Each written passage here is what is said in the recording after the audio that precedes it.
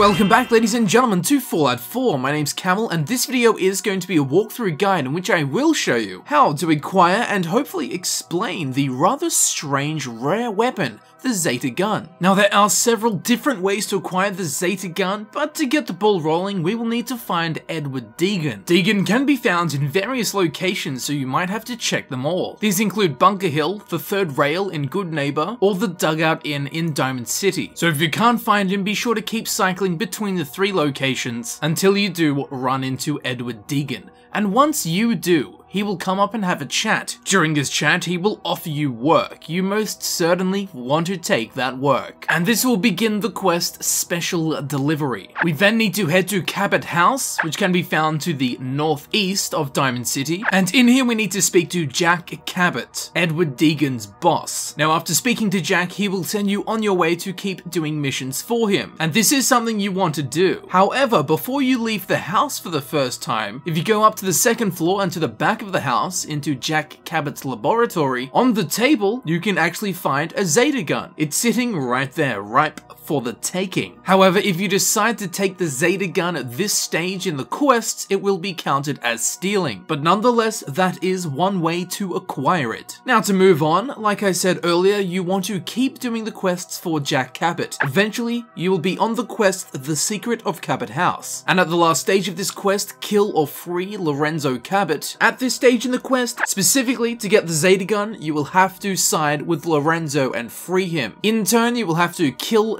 Jack Cabot, and on Jack's body will be found the Zeta Gun. However, I do not suggest doing this, as you can side with Jack and get Lorenzo's artifact and then still pick up the Zeta Gun off the table, so you can get both when siding with Jack, which I also think is the morally correct choice. So although you can get the Zeta Gun from killing Jack, I wouldn't suggest doing it. And finally, after finishing the quest, you can still pick up the Zeta Gun from the table, and if you do take it, every 3 weeks of in-game time it will respawn on the table, and this time it won't count as stealing. So that's the 3 ways you can get the Zeta Gun. I would definitely opt for the last method, because that way you can save Jack and get Lorenzo's artifact, in turn helping the good guys and getting 2 unique weapons. And as always, before modding it out and looking at the weapons base stats, I have reduced all my character's special attribute stats to 1. I also have no bobblehead perk or magazine effects applied to my character. What this means is we will be seeing the absolute minimum base stats of the weapon. So first of all, something that should be explained is the Zeta Wave barrel is actually a modification. As soon as you take it off, it just turns into a standard Gamma Gun. This is quite special because it means you can go and find a Gamma Gun with a very interesting legendary prefix and then attach the Zeta Wave barrel to it, potentially resulting in some very fun and powerful weapons. So of course, as this is a Zeta Gun weapon guide, we're going to be going with the Zeta Wave barrel, which turns the projectiles into Zeta Wave projectiles. The minus 100 radiation damage is just taking that off from the standard barrel. It doesn't mean that hitting your enemies reduces their rads by 100. 5 times minimum range, 9 times maximum range, and minus 10% to VATS cost. In the second mod slot, we're going to be going with the Sharpshooter's Grip. This reduces spread by 15%, reduces recoil by 15%, reduces VATS cost by 15%, and increases bash damage by 50%. And finally, we're going to be going with the Electric Signal Carrier Antenna. Hold fire to charge up to plus 40 energy damage and plus 30% to VATS cost. Now, given the Zeta Wave barrel has such strange properties, this additional energy damage is most welcome. And finally, once it has been modded out the way I just did, we will end up with a Sharpshooter Zeta Gun, which has a base energy damage of 40. It has a base Zeta radiation damage of 10. We'll talk more on that later. It uses the Gamma rounds as ammunition. It has a fire rate of 66. Its range is 119. Its accuracy is 73. Its weight is 3.6 pounds, and its value is 220 caps. And as we can see up the top, Sharpshooter Zeta Gun, no legendary prefixes. That's because, of course, the unique element of this weapon is a modification and not the weapon itself. Okay, so the Zeta Gun, as we know, it now shoots Zeta projectiles, doing specific Zeta radiation damage, which is apparently harmless to normal people. And although the radiational effect might be harmless, this does actually translate to damage on normal people. Now, although if you read forums or anything like this, the Zeta Gun is considered one of the worst weapons in the entire game, when in fact fact, it's really not. Not only is it quite interesting, it's actually pretty good, especially now that we've put the electric signal carrier antenna on it, adding that extra 40 energy base damage. So it's got a base Zeta radiation damage of 10, which translates to normal damage. It then has a hidden effect, which is an area of effect blast that each bullet does, which has a base Zeta radiation damage of 11.5. It then has another hidden special ability, which stuns enemies upon a hit and also has a chance to send them flying. So now we have the cricket gun from Men in Black, which does 10 Zeta damage, 11.5 Zeta damage explosion, and then 40 energy damage. So then, after I got all of the appropriate damage increasing perks for the Zeta gun, its energy damage went up to 115, its straight up Zeta damage went to 57, and its explosive Zeta damage went up to 66. So combine all of those together, and we end up with 238 damage with each hit, which isn't that bad. Given it's a semi-automatic pistol, you can fire those bullets off quite quickly, and each bullet has a chance to stun the enemies, and that effect is carried across into the explosion so you can stun a group of people with one bullet. Then it's also got the chance to send them flying, so this gun sure is Zeta than we may have first thought. And on top of all that, the damage is split almost half and half with energy damage and a type of radiation damage. So although the Zeta radiation translates directly to damage, it is counted as a radiation damage, so your enemy will need radiation resistance and energy resistance to resist this gun. So if that has now got you a little bit excited, and it's not just the radiation, then don't forget what I said earlier, that this is just added by a modification. You can apply it to your favorite legendary Gammer gun, making an even more powerful and special Zeta gun. Exactly what the Zetans would have wanted. And in case you were wondering, the name Zeta comes from the alien species in the Fallout universe, as is made quite apparent in the Fallout 3 Mothership Zeta DLC. And this is supported even further when Jack Cabot asks the player if they believe in aliens at the start of the quest special delivery. He also talks about his father digging up artifacts in ancient ruins that were not made by, nor were they made for humans. So at the end of the day, I think you will agree with me that the Zeta gun is actually pretty good and it's pretty interesting. So hopefully people stop beating on it and give it some space. After all, love is a universal language. So hopefully you're taking away from this that this gun isn't just extra good, it's extraterrestrial. And if you would like to support the channel, be sure to go to Patreon. Just joking, I bet you thought this whole video was just a Zeta.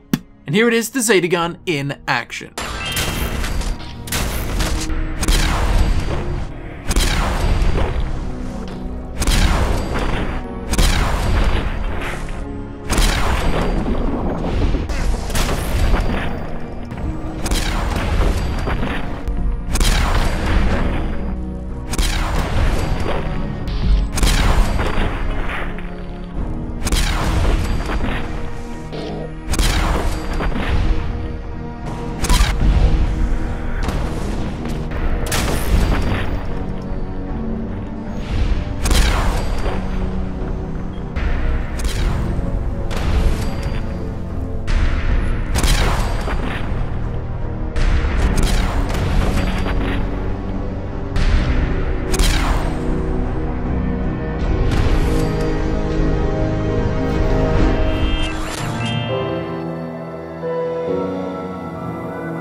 And there you have it, ladies and gentlemen, I've been Camel, and this has been my guide for the rare weapon, the Zeta Gun. I do hope that this video helped you out in some way and hopefully explained away some of the rubbish myths about this weapon. But if it did help you, please feel free to click on the playlist button on screen. This of course will take you directly to my Fallout 4 Guides playlist, where you can select the videos you wish to watch freely. Or you can check in the description, where it will be frequently updated with links to new Fallout 4 guides that I upload. If you believe in aliens, please feel free to follow me on Twitter. The link will also be found in the description. And with all that said, I would like to thank you very much for watching, and I will see you very shortly in the next video. I'll see you there in a second. Beam me up, Scotty. Thank you very much for watching, and I will see you very shortly in the next video. I'll see you there in a second. Beam me up, Scotty.